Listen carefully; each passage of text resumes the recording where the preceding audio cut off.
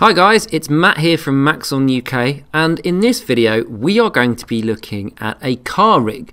This car rig allows you to add your own car model and wheels into this Espresso driven rig, and allows the wheels to rotate and have sort of like some suspension acting as well on grounds and aligning to splines and things like that. So it's a really lovely little rig to be able to quickly add to your own vehicle and get some nice realistic movement with it. Okay, as you can see, this rig has been created by Matteo Forghieri. I apologise if I pronounced that wrong, but you can see that his details are there. Okay, and I'm just going to delete that, just that tag for the moment, just so the thing is out of my way. So there we go. So let's have a look at this car rig.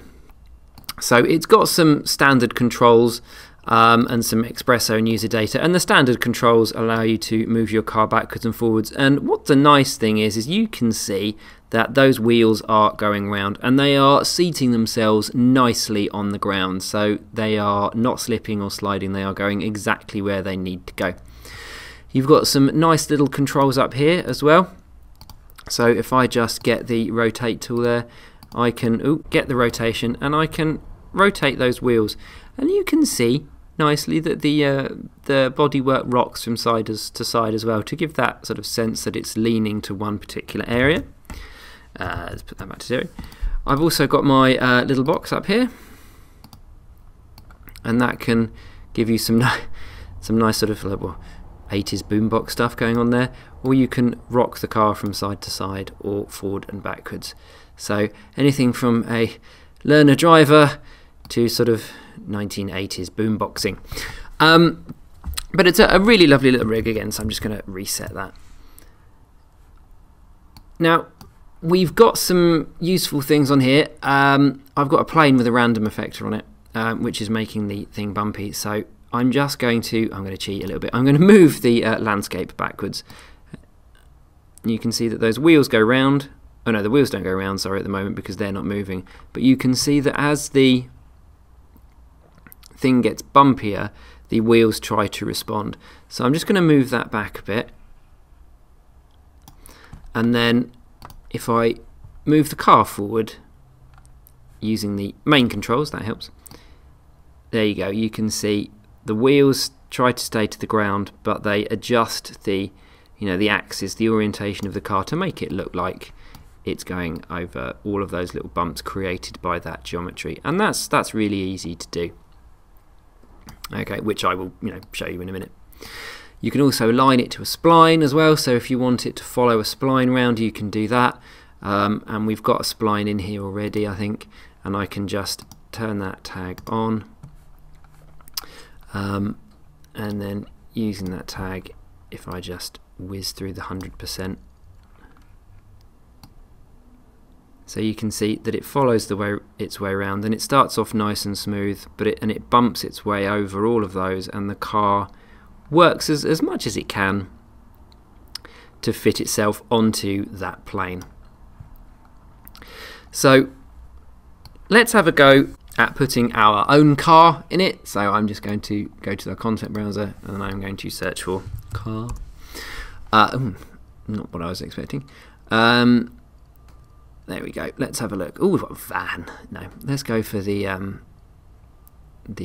hot hatch.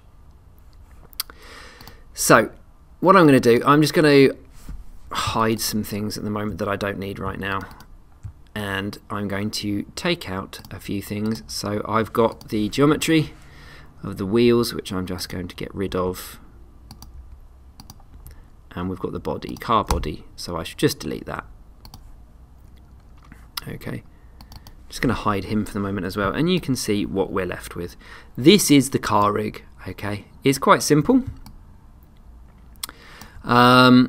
We've got the front wheels there, and that's the turning circle that uses.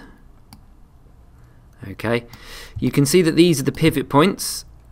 So this sphere here is what the tyres turn around, so that's where you're going to need to make sure that sort of like the inner side of your tyres are, and the sort of the outer sides are here as well.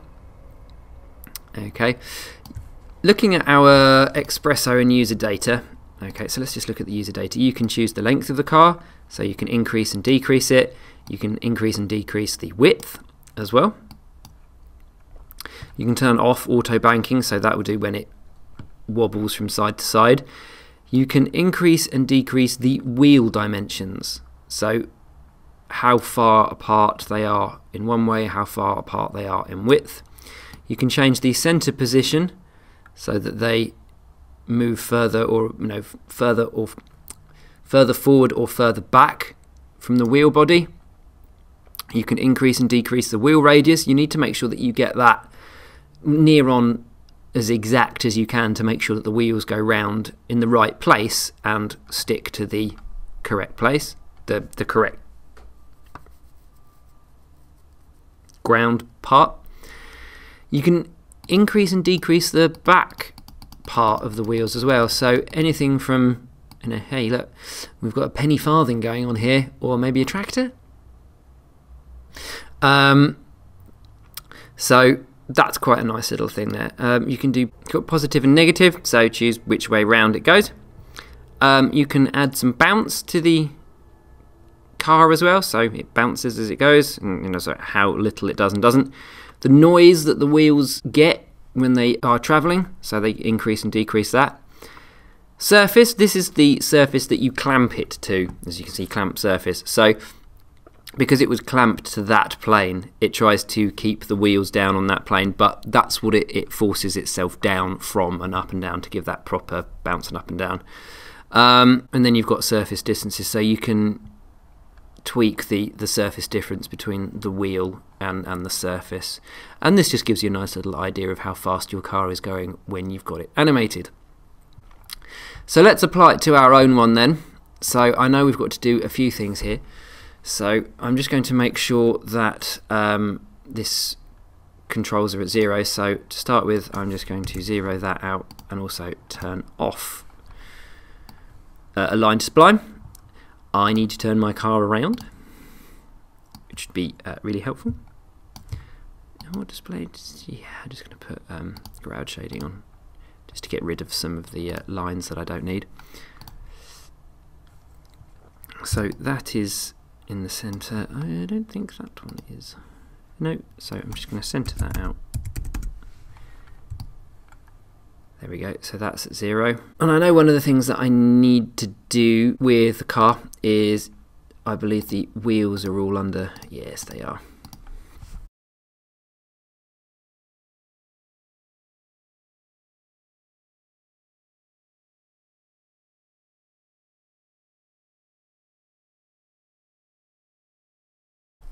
Okay, so I now have 4 separate wheels as opposed to 2 lots of symmetry, which had been no good whatsoever.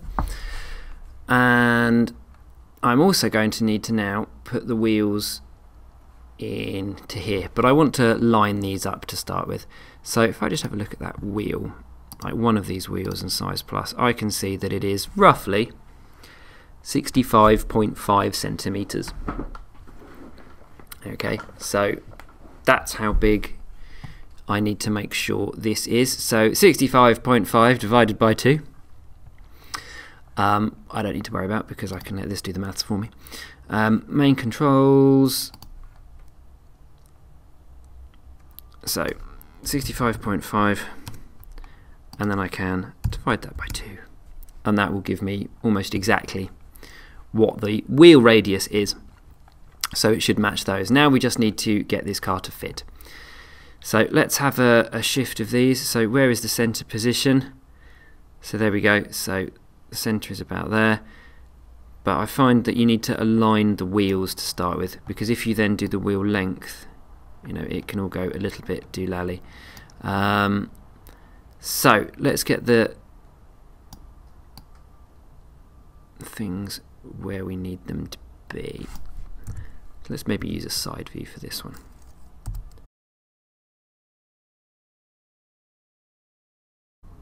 And it's just going to take a little bit of tweaking.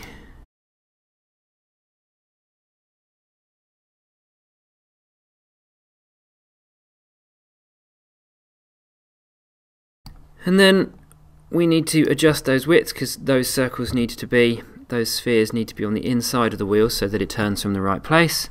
So that one should be easy to manipulate. So let's just bring those into there. Okay, cool.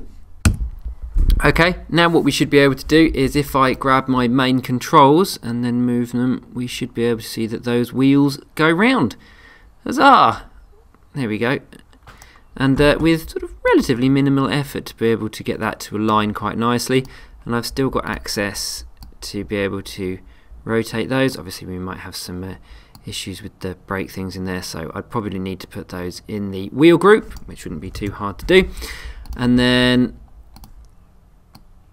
you know, use the body and little bits of rocking or backwards and forwards. Okay, so I'm just going to undo that.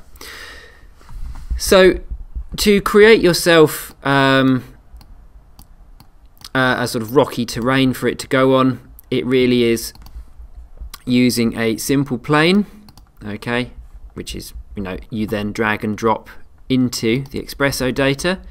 So you just drag and drop it there, and you use a random effector, okay, as a deformer onto a point. So if I was just to do that for you, so let's get a very large plane. Oh, it's a tiny plane. So let's get a much longer plane. Yeah, let's start with a long plane. Doesn't have to be wide for the moment. Okay, and make it editable. And then using a random deformer, a random effector, make that a child of the plane, turn it to deformer point. There we go. Ooh, blimey. Maybe not quite so much. So let's make it a bit ripply. And then under the Espresso user data, you've got the surface you want to clamp it to, and you just choose that plane. And then when you use your main controls, there we go, it will attach itself to that plane. Now you've also got on your main controls an align to spline tag. You can just simply make that editable and align it to a spline if you have one there. So we have got, I believe, a spline in here.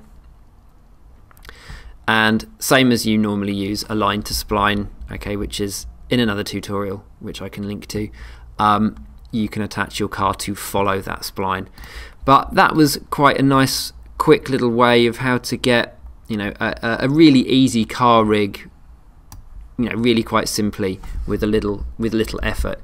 So once again, thank you to Matteo for that nice little car rig. I hope that was a useful tutorial for you guys. Thanks for watching, and don't forget to subscribe or check out blog.maxon.co.uk.